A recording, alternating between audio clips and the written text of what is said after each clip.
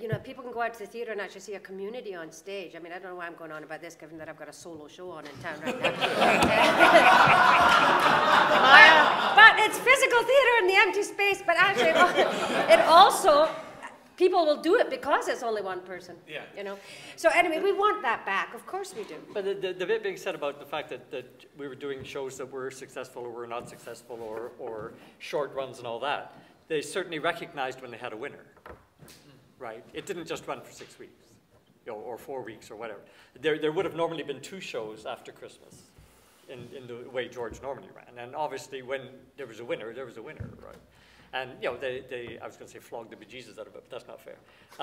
You know, we did national tours. We did a TV special of it, right? So you know, there is the success side of it, too. It wasn't, you know. There's also the fact that we took the theater to the country. Now everybody sits home and expects to be entertained in their home. It's a crime that we don't go out as Canadians and support our talent, our creativity.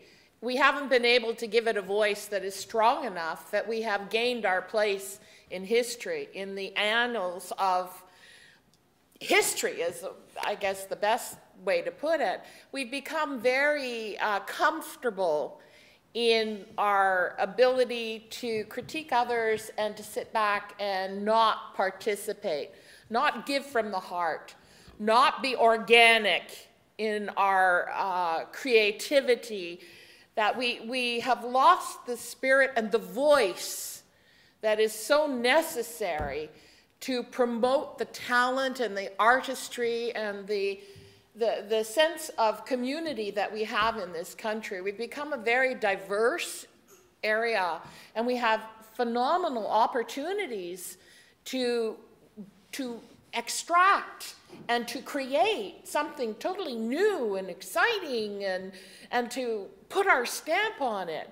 But we can't do that if we don't have an audience, and you can't afford to take the theater to the audience. So how? That's the dilemma for you guys coming up, is how do you create that audience? So they're going, we want more, we want more. We like Canada and what they have to say. We send all our actors away, and then we make them famous, and we claim them. We never claim them while they're here. We have phenomenal talent in this country, and it's so difficult to get it recognized and supported. And when it is, conditions are attached to it. You've got to get rid of those conditions. That's what George did. He got rid of the conditions. It was his theater. It was his way. It was his way or the highway. So go for it.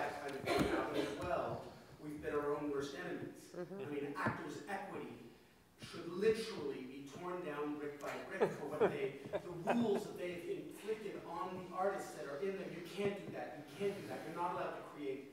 If we were to follow what the Quebec rules are, which is, you know, you can create, you're an artist, you can create. We actually have a union that says, we're not a union, we're an association, but don't do anything until you check with me. I don't check with an association before I create something.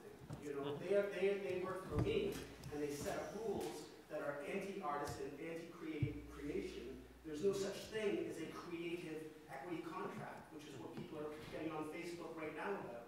There's no such thing that says you are allowed to create as long as you create and do what you want to do and develop a show. It doesn't exist. Break through and make it your own. Exactly. It's not our problem. That's our fault. Correct me if I'm wrong. I want to jump in here about this question of the audience, because I think that we have, I mean, it's been mentioned about the way that people were affected, but I think that there is a real sense, and I'd have to agree with you, that there's been a big change in the way that people go to theater, and there was just as there was an outpouring of creative energy in the 70s, there was also an outpouring of audience energy. Curiosity. Yeah. Which is, I don't know how you create that either. I don't think that's necessarily changed, but I think we have to understand that the country has changed. Yeah. The country has changed radically. Toronto in 1974 was not the city it is today at all. You could not possibly create, 10 last years was maybe our one and only instance of national theater. when Yeah. when a play could speak to the country and say, this is the country played back, and people connect to it. Could you do that today with a cast of mostly white men and a few white women? No. No, that's not the country we're talking to anymore. Right on. And I think what we find is that the country has not fragmented, but it is pluralized, it is diversified. You know that better than we. Can I just say also that the most exciting, some of the most ingenious and exciting and wonderful theatre is actually happening in independent groups, and often highly inspired students that are coming out of school saying, I don't have time to waste with fearful artistic directors who are too scared to do my work. I'm going to create my own. And then lo and behold, you get an audience, and who's on the phone? The artistic director saying, hey, come and do your show in my little studio here, or whatever. So those are the new rules, folks. And I actually think equity can work with us on those.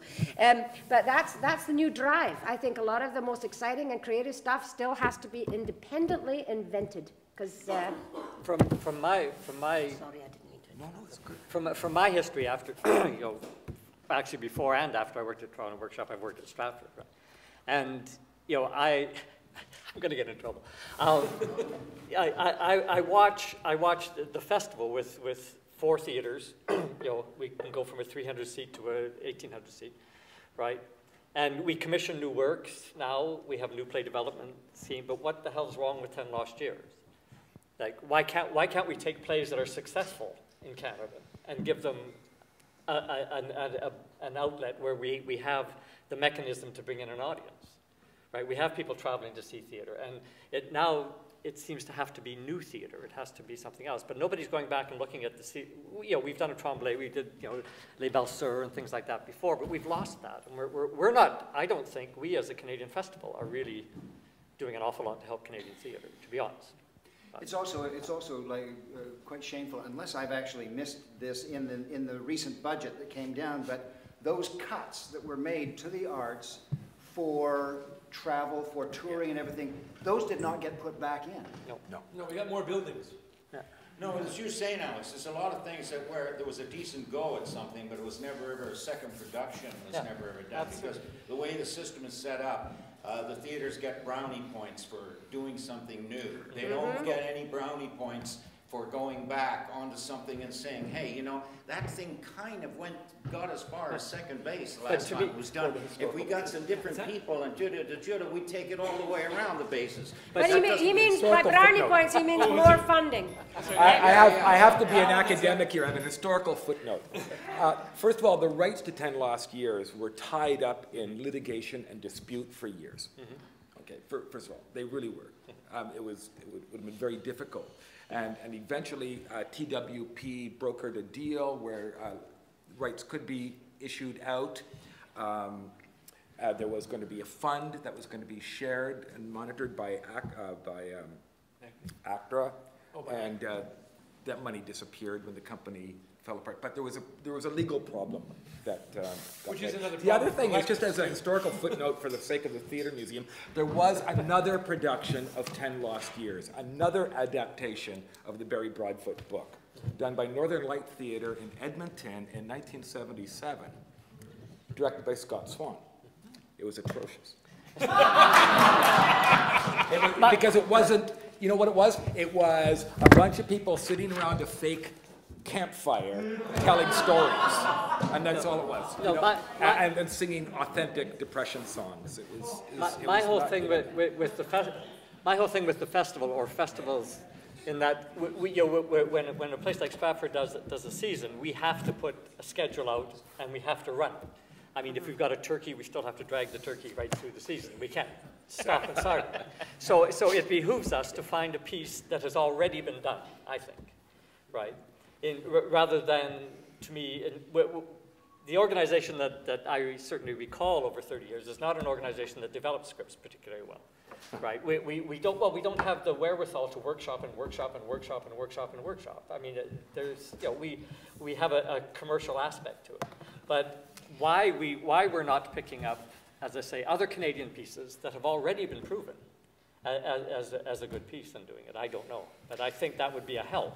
It's too bad that companies like Stratford and Shaw who have resident companies, resident groups of actors who are there for the whole summer, the whole season.